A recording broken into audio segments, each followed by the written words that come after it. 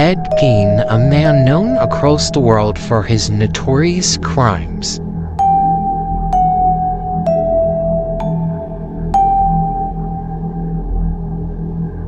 The story of the Texas Chainsaw Massacre. Ed Gein, born in 1906, died in 1984. Ed Gein was one of the most notorious serial killers known to this day in the world. Ed Gein was raised beside his older brother, Henry, on an isolated farm in the middle of Plainfield, Wisconsin. After Gein's father had died in early 1940s, Gein's brother had followed right behind him. In 1994, Gein's brother would have died from mysterious fire that started in the house, only killing him. Then, 1 year later, Gein lost his mother in 1945 due to health problems that could not be fixed during the times. At this point in time, Gein had nobody, so he decided he would remain on the farm alone. Ed had a very troubling childhood, so being alone and in his head probably wasn't for the best.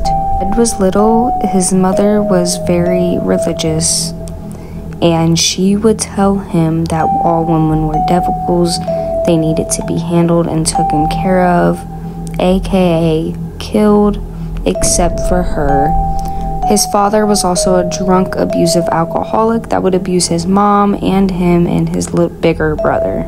And all the information on how Ed was raised, there was no doubt in anybody's mind that he was definitely an odd kid, an oddball, but that's all everybody thought it was. They thought he was just a weird guy. They never thought that they would find out what they found out. About a year after Ed's mom had passed away, he taped off every part of the house that she had frequently used as if it were some type of shrine to her. After Gein's mother had died, he had went down a pretty bad downhill spiral. Gein had decided he was not going to leave the house, he wasn't going to talk to anybody else, and he especially would not date any other woman because of what he was told by his mother, who had just passed. Because of this, the rest of the house got left in such a distraught and squander. At this point in time, Ed started to develop weird characteristics. Like, he started getting a whole bunch of anatomy books and reading up on them. He suggested that he just liked them a lot. Meanwhile, a few residents from the area started to get really eerie and suspicious of Ed.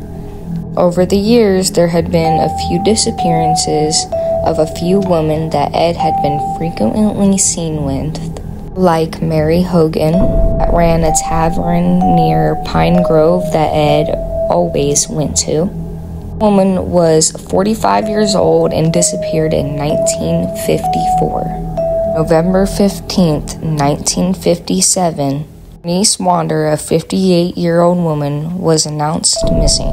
She was reported missing from her hardware store with the cash register gone and a trail of blood leading out back.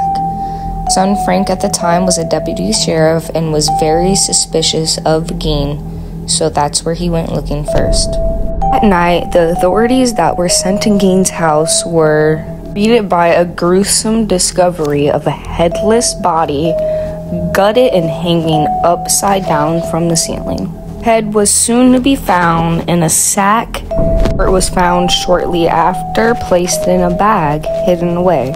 As their investigation went even further, they discovered more gruesome discoveries, like organs that were placed inside jars and skulls that were used for soup bowls, a belt that seemed to be made from human nipples. For that night, authorities brought in 51-year-old Ed Gein in for questioning.